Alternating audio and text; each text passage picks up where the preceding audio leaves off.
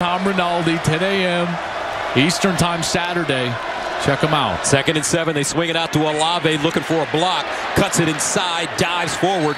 And he either has the first down or is close to it. Howden again with the stop for so that they throw the ball on their terms. That's when it's going to be the most comfortable scenario for their quarterback. First down, Stroud near side. Olave getting into the act, cuts it up and picks up a first. Terrell Smith with the tackle.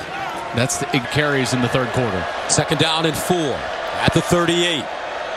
Stroud, deep drop off his back foot and caught. Olave, can he get there? Touchdown, Buckeyes. Bada bing, bada boom.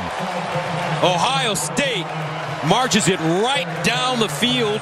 Concept unless you've got time, because look how long it takes for Chris Olave to develop this route all the way across the field, the deep crossing route all the way 20, 25 yards down the field.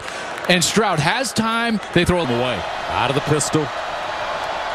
Play fake. Stroud wants to throw over the middle. Caught at the 40-yard line. Olave still moving. Olave with the burst. Too sweet.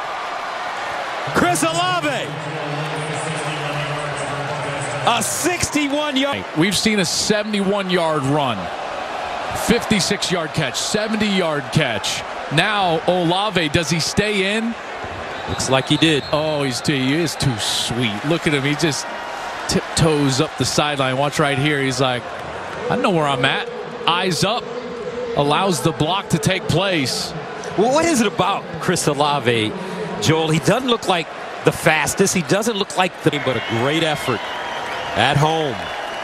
45-31 the final. DJ Fleck's got something to work with this year.